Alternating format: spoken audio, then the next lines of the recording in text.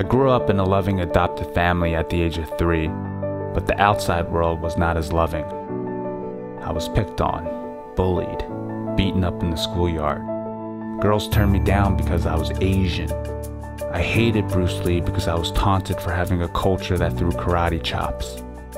I thought that if I weren't like him at all, that I wouldn't be made fun of. Then I watched his movies and realized that he too was ridiculed and put down because of a stereotype.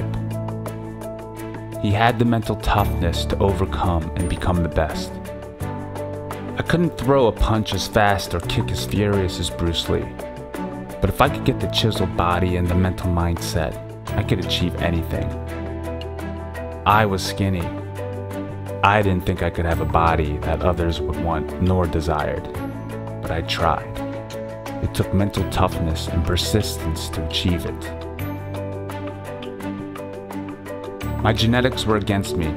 I was skinny and Asian. I'm here to tell you that it's not just possible, it's very much in your reach. I fell for all the gimmicks and supplements online that promised muscles and veins and a lifestyle I could never achieve. But as I lifted and got stronger, then girls would say, "I didn't know they made Asian men like you." Guys used to say, "Chink and Chinaman." Now they say, "How can I look like you?"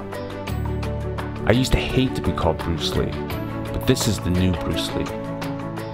We may never have the martial arts skill, or the physique, or the exact mindset of Bruce Lee, but you can have the gift of the confidence and freedom to thrive in life that fitness has once promised you. I created my physique and my life. I'm Kevin Kreider from Pursue. Now it's your turn to design your body and your life.